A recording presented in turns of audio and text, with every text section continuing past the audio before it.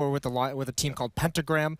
They've played this game and given their lives to this game when there was no prize money, when there was no salary. So whatever comes next, I think seeing and you'll probably understand this as well, seeing some of the disrespect that comes out from the community towards these guys and these players, it doesn't sit well. Yeah. And this is a team that, the word legend gets thrown around. You saw Stewie there, perfectly fine, but the word legend gets thrown around for any old reason. It's really losing its value. But for these guys, legend doesn't even come close to what they've contributed to this scene.